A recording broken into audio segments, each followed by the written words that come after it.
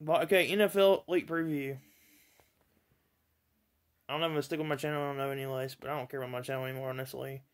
It's the least of my worries coming up with grad school in 10 days and 10 days, 9 days or something.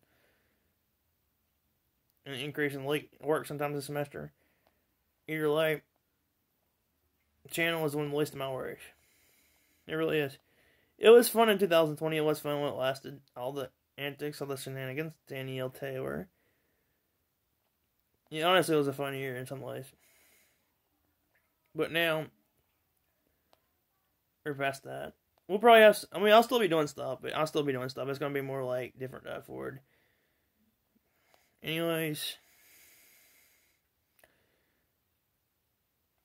Clown Girl's an actor. Clown Girl.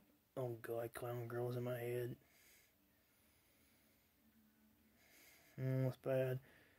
Must be hard up. I'm going to smoke some reefer. I'm sorry. Unless, no, I don't hate Clown Girl. This is the music by her. Clown Girl thinks I have a lot of money. I don't have a lot of money. Honestly, I don't anymore. Okay. Vikings and Lions. This should be about as exciting as going to the flea market. Yeah. Vikings will win this game. Falcons. Buccaneers. The Buccaneers are going to win this game. 10 plus. Whoever's going to play the Buccaneers in the playoff game, I feel sorry for you. Jets, Patriots. The Jets are so awful. You can fly and you can alien into outer space in Mars and look for still find the Jets. Trevor Lawrence is not going to the Jets. He'll force a trade. I predict that right now. He is not coming back to school, but he is not going. I don't think Clemson wins at all, but they might. I hope they do. Clown Girls team. Clown Girls team. Clown Girls team. You stop it with Mara.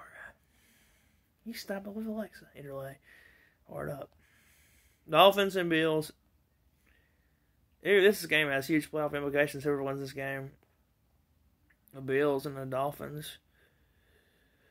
The Bills win this game. I think they have they don't have home field. The AFC is stacked, man. The Chiefs have home field. The Dolphins win during the playoffs. The Dolphins lose. I think they're out. Steelers and Browns. The Steelers and the Browns. The Steelers. This game really doesn't play up implications. They're both in, but I think the Browns win this game. They're going to rest their stars. Cowboys and Giants. The Cowboys are in the playoffs. So I thought that a few weeks ago. Ravens and Bengals. Ravens win this game. I think the Ravens in the playoffs. I don't want to play with Lamar in a wild card game. He's dangerous. Titans and Texans. Titans. Well, the Titans just don't have the same feel as last year. Cardinals and Rams. Cardinals win this game. I think they're in the playoffs. They effed themselves up anyway. I don't know how they lost that game. Rams. Saints and the Panthers. The Saints are going to win this game. We're not going to have home field advantage. The Packers and the Bears. I think this game, honestly, should be moved down to the Sunday night game of the league. The Washington Eagles game is very unattractive. The Packers and Bears has playoff implications in it. The Packers and the Bears have playoff. If the Bears win, they're in the playoffs. I think if the Cardinals lose, that's crazy. It is. The Packers win, they get home field advantage. Chargers and the Chiefs, going Chiefs. Justin Herbert, though, is one of the more impressive rookies in the quarterbacks in the NFL. Seahawks and 49ers. Seahawks. Whatever happened? Super Bowl curse continues. Raiders and the Broncos.